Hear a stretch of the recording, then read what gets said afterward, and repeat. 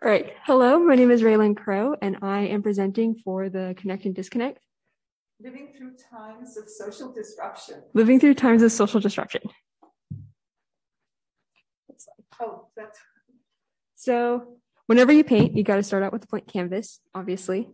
Next slide. Here's the final project of the painting. I started out with a few circles.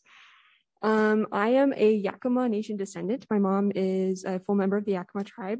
And I decided to do this painting based on my descendancy and her descendancy within the tribe, or connection to the tribe.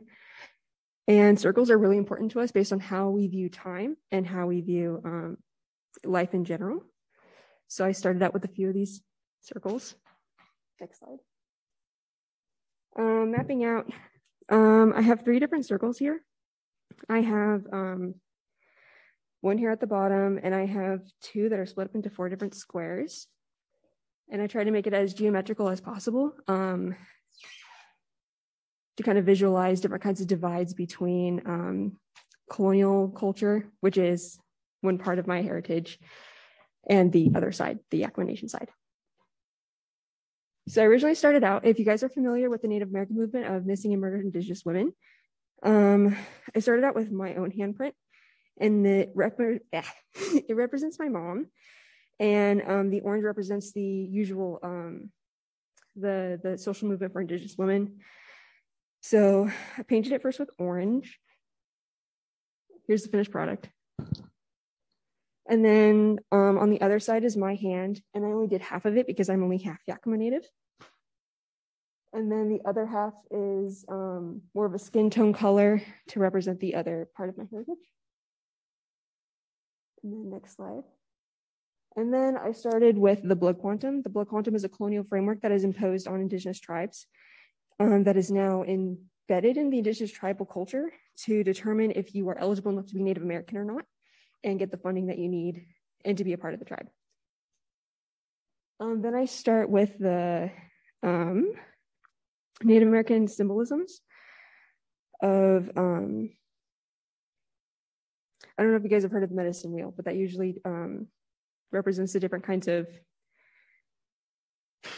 I can't remember right now. It represents different kinds of cultural religious symbolisms. Next slide. So usually black, red, yellow, and white is what are the colors that we use most frequently in my culture. You can go to the next slides. And then I forgot to do the last one really quick in that photo. Then I start with the last circle of geological time. So the Indigenous framework for time is not linear like a Western idea of time. And background, I'm an archaeologist, so I do have to study material remains through time. And we use that colonial framework to look at that kind of stuff. And I wanted to represent how Indigenous people see time and how it's more circular and embedded on top of each other rather than just a straight line. The last circle is the, I'm starting with the Yakima tribe flag and symbol. We have an arrowhead. Well, the Yakima Tribes of Confederation started in 1885.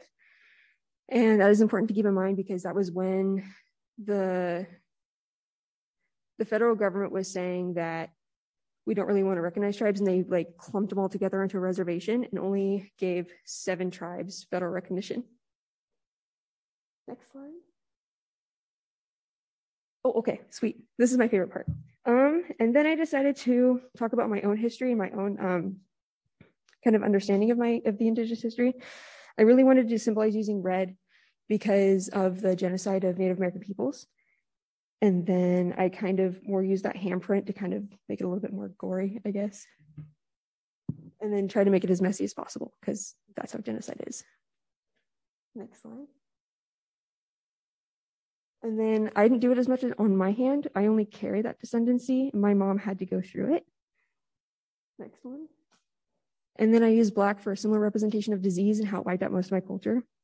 And the red and the black are overlapping the whole entire history because it represents the contact and wiping out most of Native American peoples.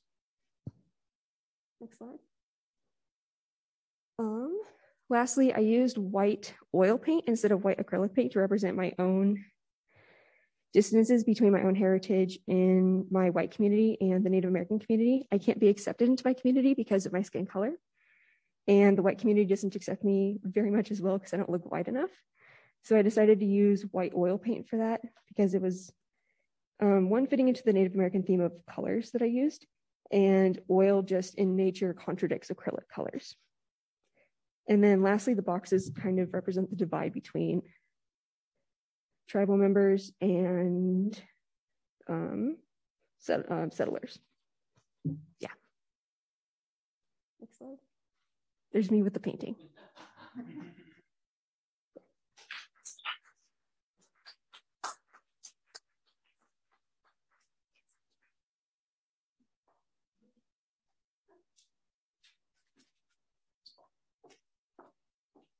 Good morning, everyone. Thank you all for coming to the Connect and Disconnect panel. My name is Destanee Stillwaugh. Pronouns are she, her. And this is my third year here at Central Washington University. I'm majoring in anthropology. I created this video as a final project for Visual Anthropology with Professor Petersen. She asked us to catch life on the fly in Ellensburg, whatever that meant to each of us. Many of us, myself included, have had huge lifestyle changes since the COVID-19 pandemic. Isolation can drastically change people, especially those who are neurodivergent or struggle with mental health disorders. I wanted to capture how people have coped over the last 2 years, and luckily my friend Adia was the perfect example. Adia identifies as non-binary, so please, for any questions, use they, them pronouns. They have been using self-tattooing as a coping mechanism. I wanted to not only capture the story of this tattoo, but also the larger social issues around tattoos themselves. The pandemic has opened up a lot of people to self-expression, and tattoos are a huge part of that for Adia. Once again, thank you for coming, and I hope you enjoy it.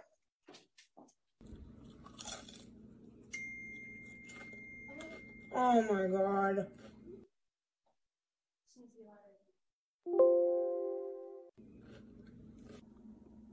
Look at this. I just don't get what his problem is. Dude, I have an idea.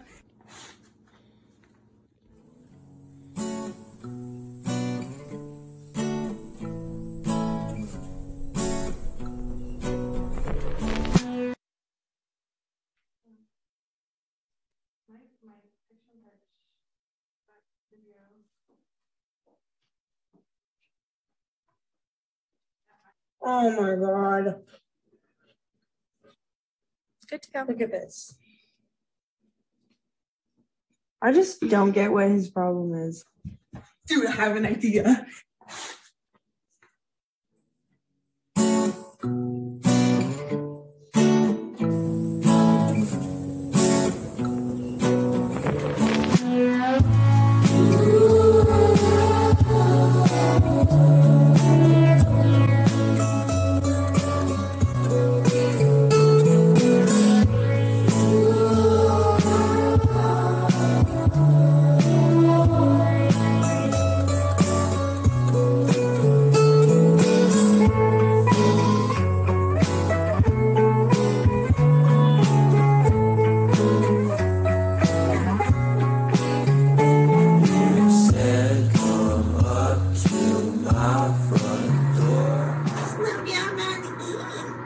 Taking care of myself.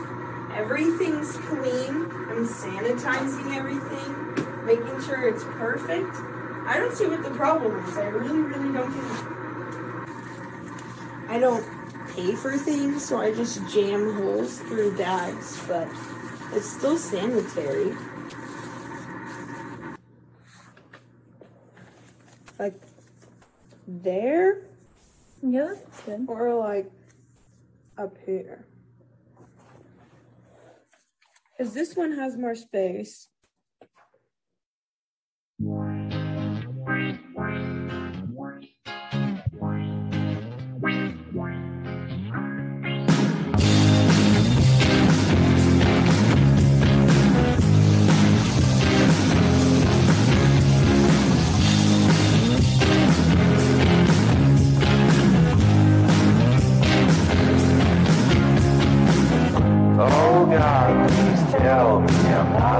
only one who's in this situation. Just when I think of you, my fingers started shaking. I've known you for 2 days, I'm sorry I forgot your name, and it's all your fault, but just believe. Ouchie, ouchie. The first line always hurts the worst. You need distractions? Yes. Why did you start tattooing? As a coping mechanism, so I would cut myself. And why do you feel like you have the need to do that? I'm just very mentally ill, and I take it out on myself. When did you start this journey of tattooing yourself? In January, and it is the beginning of April, right?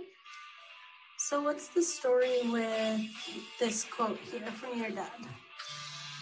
My dad just really doesn't believe in mental illness, which is very frustrating. And this is a way to remind myself that that's just how he is, and that's okay, and that's a part of you.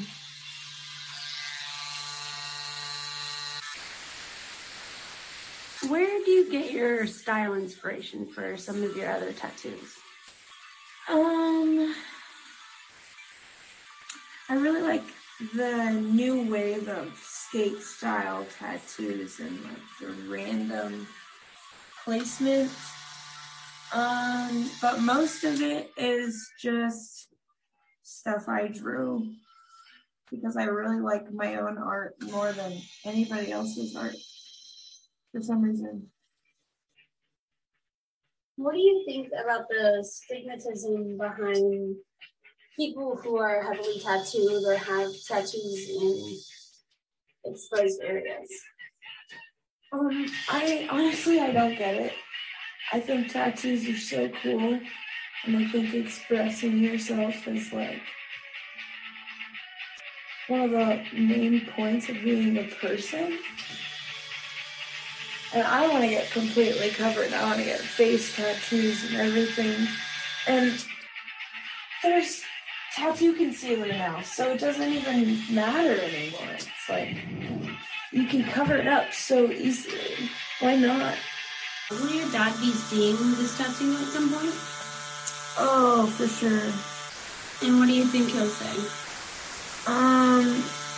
I don't think he'll say anything about it. I think he'll just be disappointed, but he's really worried because we're not very close, and he gets really scared that we're just never going to talk again.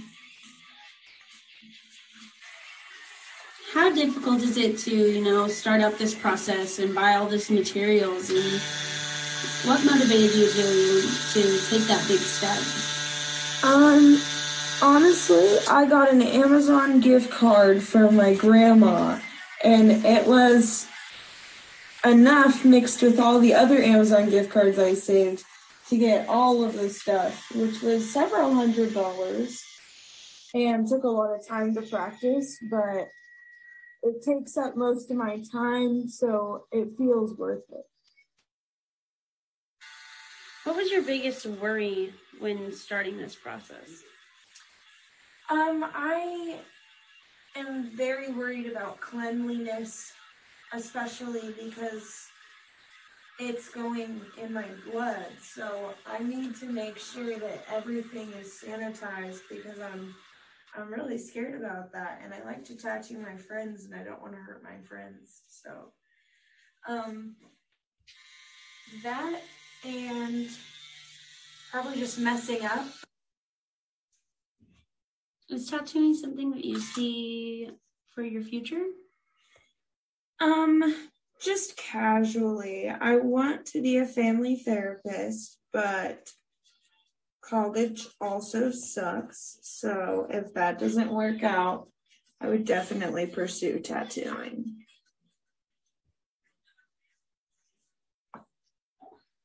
All done? I don't know yet. First wipe. It's gonna hurt really good.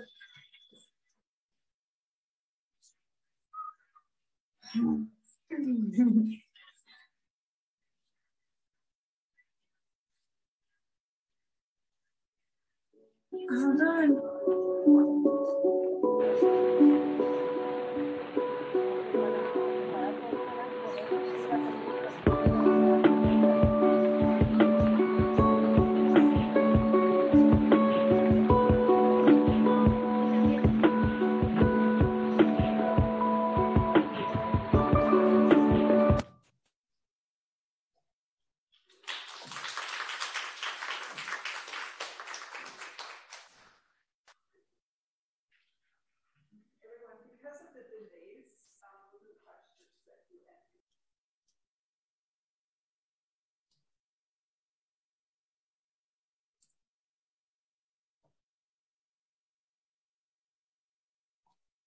So I started.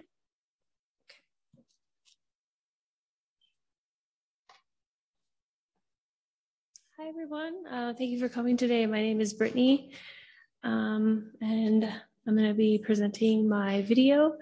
And currently there seems to be a lot of discussion surrounding motherhood. And in the video I talk about intensive mothering and specifically like the cultural notions and kind of the pressures that I felt during the pandemic. And so this is my auto ethnography on that situation and or that whole time period. And it seems like as of this year, I've finally been able to kind of process what motherhood was like during the pandemic.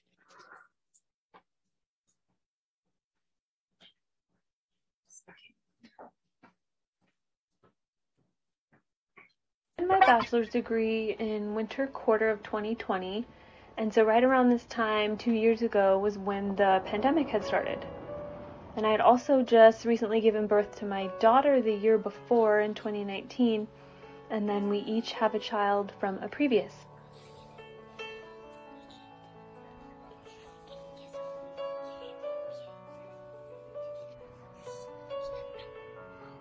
Giving birth is such a unique experience. It's like indescribable, nothing compares to it.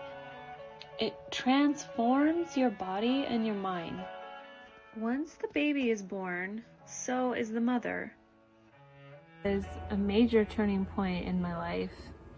Even a change in how you see yourself and what you're capable of. It's like a new social relationship where you experience things with a whole new level of emotional intensity, nurturing, selflessness.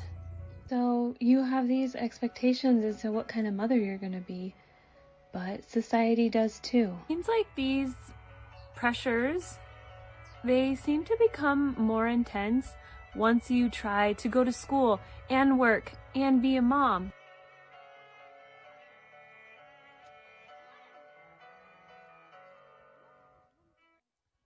This sort of unconscious archetype as to what like a good mother is, and it's like we need to be all these things all the time in all the ways, and I know that's impossible, but it's really hard not to fall into that kind of thinking, because it doesn't feel like society values our role as mothers or like the job that we are undertaking. I don't even think we even know what we're undertaking, you know, when we decide to have kids or give birth and all of that. Like, I mean, yeah, you can read a bunch of books, but you really have no idea what you're getting yourself into. I mean, you know, looking back, you can think of all these things. Oh, you know, I would tell my younger self this and this and this, but it's really easy to forget that society has a role in all of this as well. Motherhood is filled with dichotomies, There's this enormous love that we have for our kids, but the overwhelm and frustration when sometimes we just don't want anything to do with them. I was supposed to graduate this quarter. I ended up dropping a class, and so I'll graduate next quarter. I learned that 17 credits is impossible with kids. And looking back through this whole journey that I've gone on to get this bachelor's degree, I did most of my work during a pandemic with 3 kids, and I don't know how I did that. I can say that it did come at a cost of my mental health.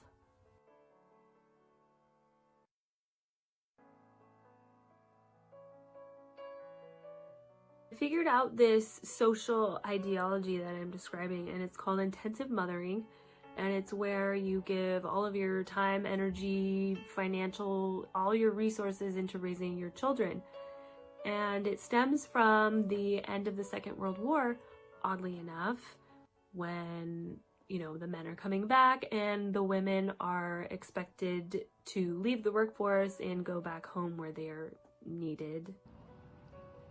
Now I know the secret behind the system of ideas and ideals that has created this ingrained concept. It takes away its power. They say that it takes a village to raise a child, but it actually takes a village to raise a mother. Motherhood is a constant learning process, and we need other mothers around us to help us grow and be successful. And I am so grateful for the village of mothers still raising me.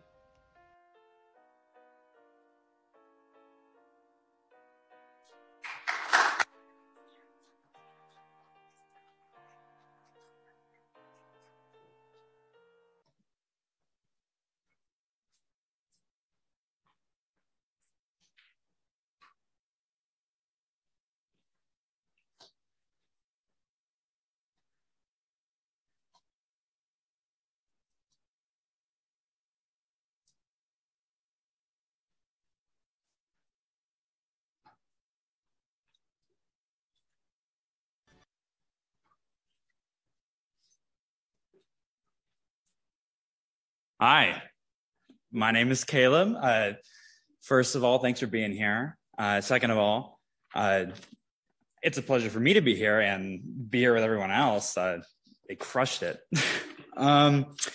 So I think by now it's pretty clear that COVID built up these barriers we all have, and it's different for each of us.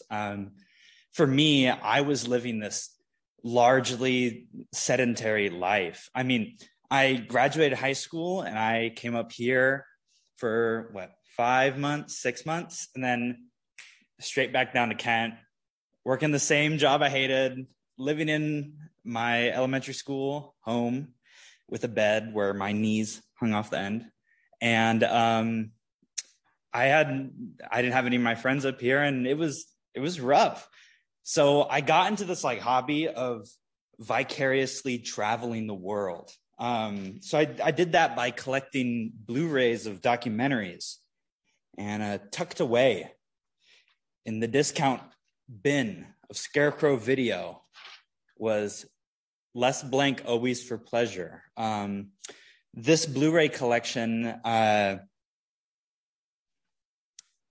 think everyone should own, but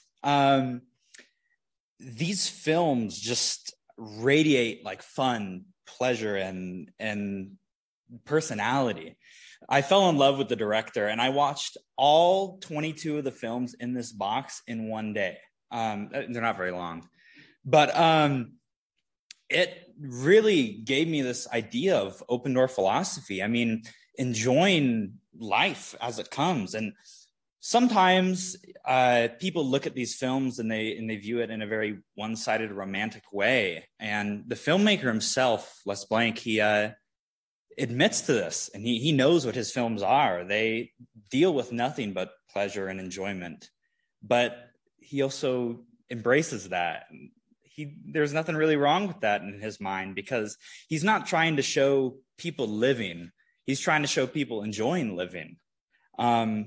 So after I watched these, I went back to work and I had a different mindset. They started calling me Mr. Smiley, because I had this thing where even if a customer screamed at me because their food was 30 minutes late, I would never not smile. And I would enjoy time with my friends more and stop dwelling on the fact that I was stuck down in Kent because of COVID. And I know this is a very first world problem. I mean, boohoo, I have a job and I can't hang out with my friends at college. But yeah, it really did change how I look at the world. And so I made this little retrospective just to appreciate the films and spread them to a wider audience. So I hope everyone enjoys.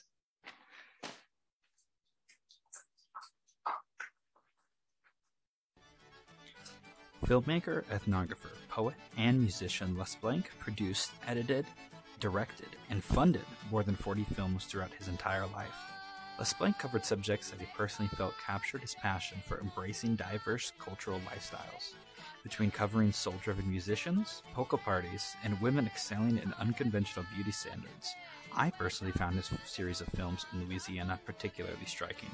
Spend It All, Always for Pleasure, Hot Pepper, Dry Wood, and Yum Yum Yum, A Taste of Cajun and Creole Cooking, dive deep into Louisiana culture and show the diverse ethnography and appreciation Blank has for the region.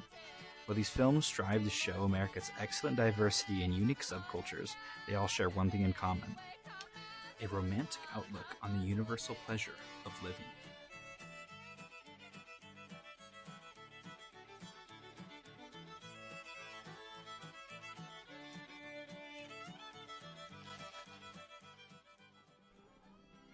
First and foremost, it's hard to ignore the incredibly lively and vivacious music that encircles these films. From the dynamic and vibrant zydeco that scatters the Creole country to the high-spirited jazz that permeates the soulful New Orleans neighborhood, music blends perfectly into Blank's unique cinematography approach and embodies his soulful personality.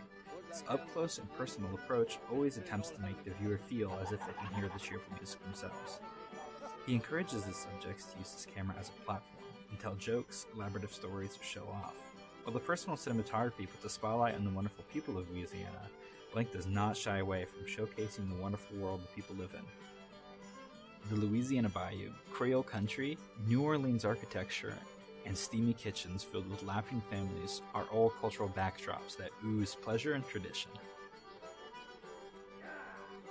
Les Blank's films in Louisiana are the essence of free living, a community that is not burdened by acceptance or failure. And they're about borrowing the earth and learning to enjoy what resources are given to you rather than worry about their scarcity. It's rare you see a scene where someone isn't smiling and laughing or enjoying each other's company, whether they're Black, Cajun, Creole, or Chicano. You could tell that making these films was fun because of the people's willingness to adapt, share, and express themselves. Steeped in tradition, but not weighed down by it, just adapting to be as happy and carefree as possible. These films make you want to get on a flight to Louisiana just to experience how that life is all about yourself. While some people criticize Blank for romanticizing Louisiana and its subjects, it's clear that he's not trying to suggest how this is everyone in Louisiana. It's just the little moments of people enjoying themselves and their company, of which he cherishes so much. Breaking away from material culture and advantages and living an honest, rewarding life with accolades in food, music, and love. Like a hungry Mardi Gras drunk, the atmosphere in these films eats you whole and develops what you thought you knew about Louisiana and spits it out in a new, inspirational light. It makes you want to dance, laugh, and cook with your family and the ones you love. It makes you want to help your neighbor mow the lawn or build something. And it makes me envy the fact that this is a life I could be living, but I'm not taking the chance. Now, while I can't uproot my entire life and move to Louisiana like I'd love to, Les Blank was kind enough to leave a recipe for red beans and rice from his film Always for Pleasure that he served during Mardi Gras. So let's make some beans.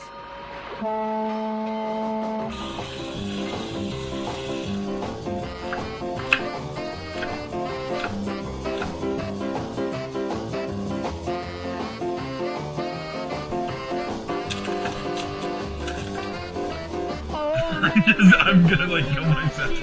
It's no use to sitting and singing the blues. So be my guest, you've got nothing to lose. Won't you let me take you on a sea cruise? Ooh-wee, baby, ooh-wee.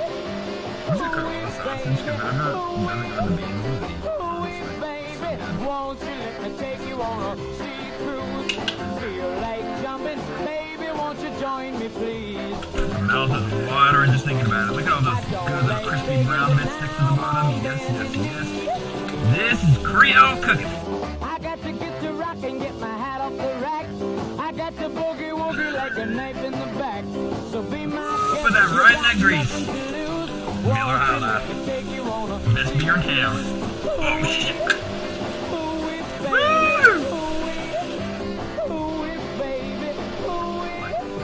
Boom! The ham hock legend.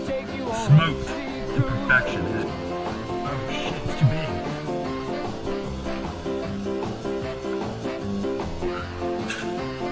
Alright, well. Alright, Brady. I got to get to moving, baby. I ain't lying. My heart is beating rhythm and it's right on time. So be my guest, you've got nothing to lose. Won't you let me take you on a sea cruise?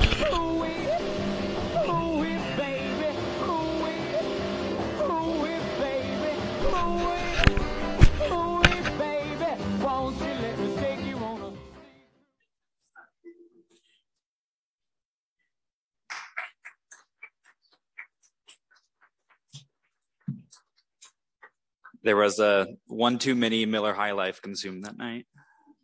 I'm going to pull up Nils, our next presenter. He's on Zoom. So go ahead and take it away, Nils.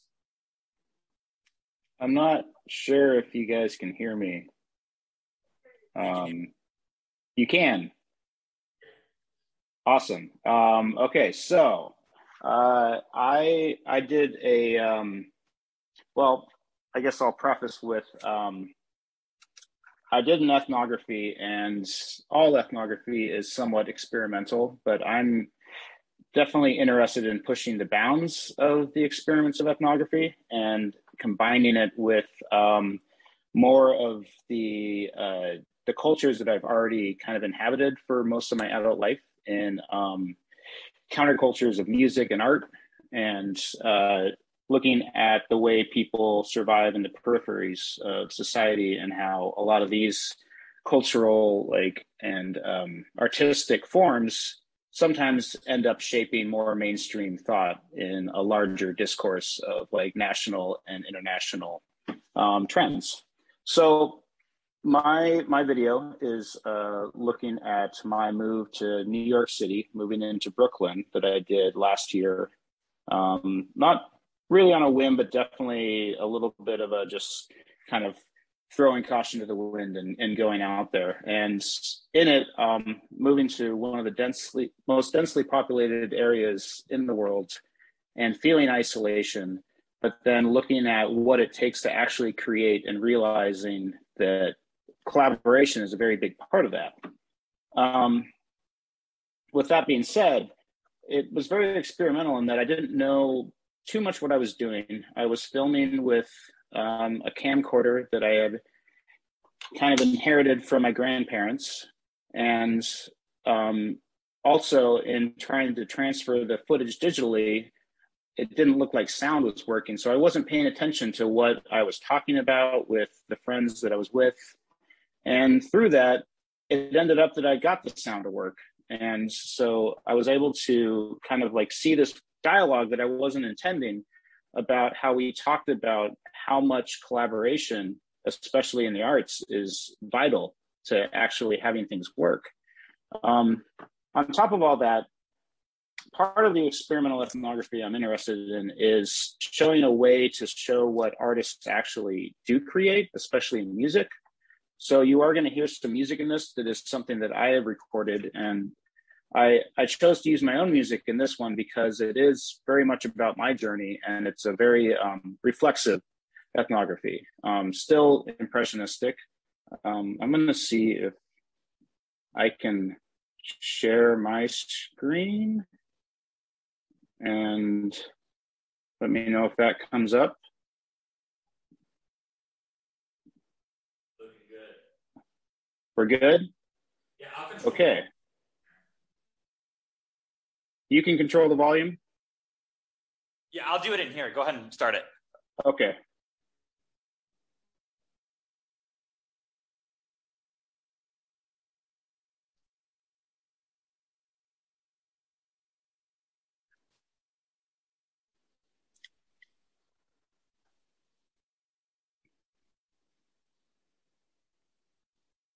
Ooh.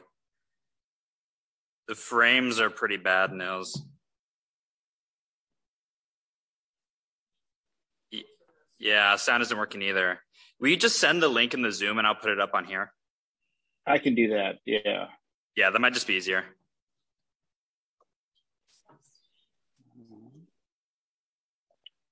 Let's see.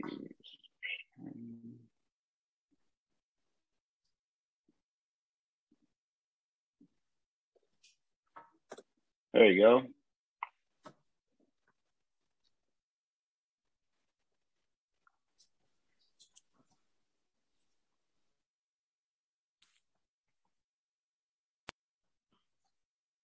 All right.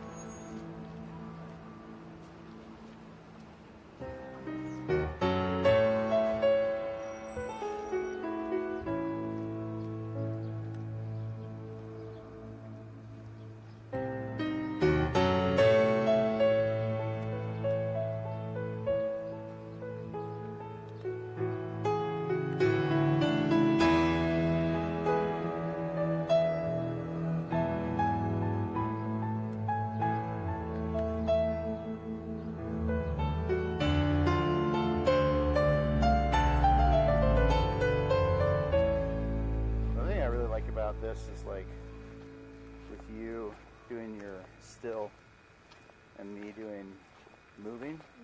It's kind of like a cool team to like, between the two of us, we're gonna get like a really great capture. Right.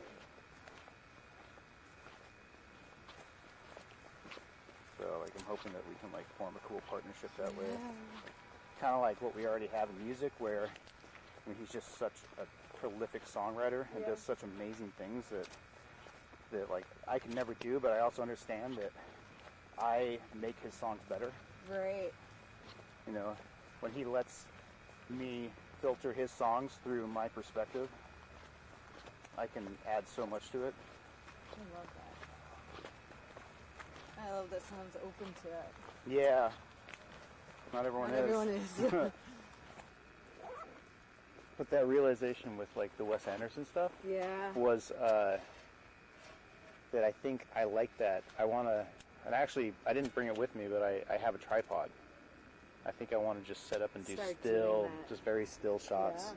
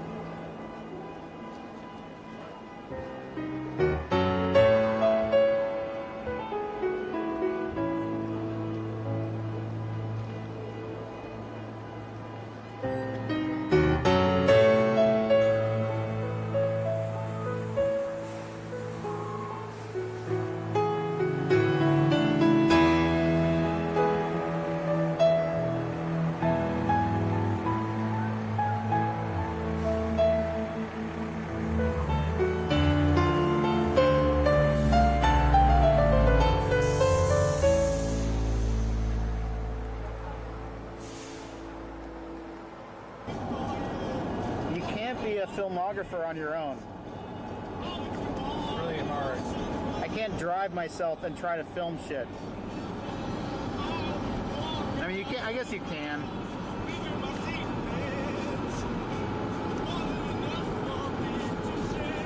All great things you do. Collaboration. Collaboration. Yeah.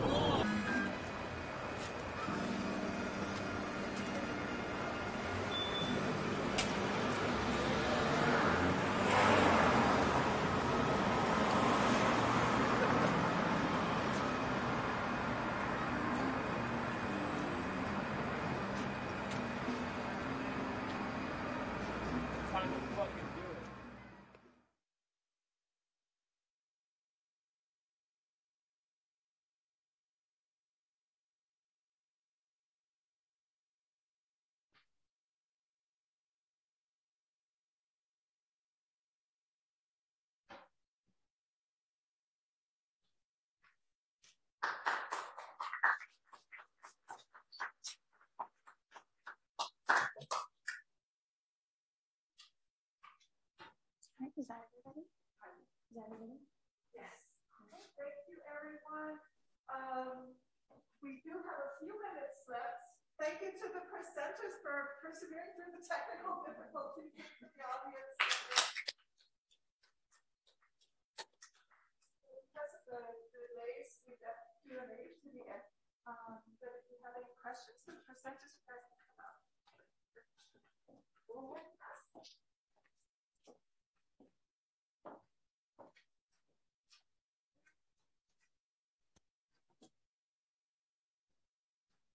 Thanks, Nils.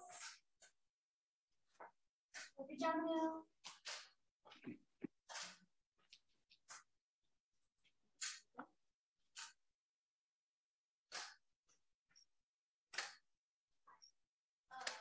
Those are great. I really enjoyed watching hearing about your process.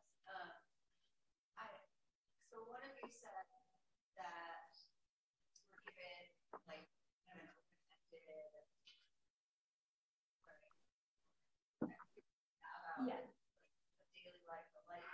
Yeah. Is that what everyone's objective was, or was there?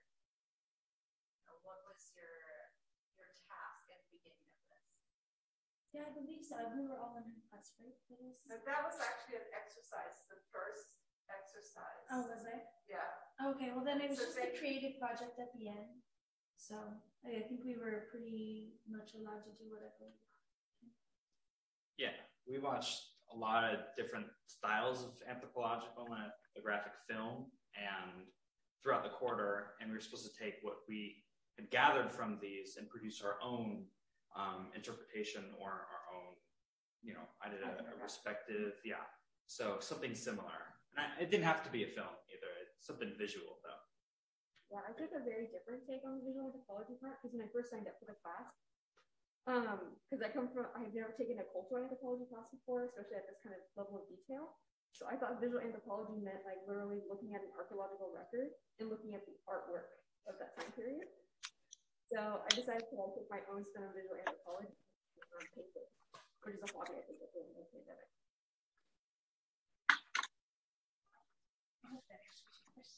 Yeah. If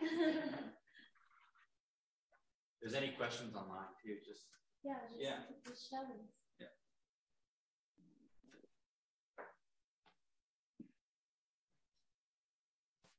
Okay.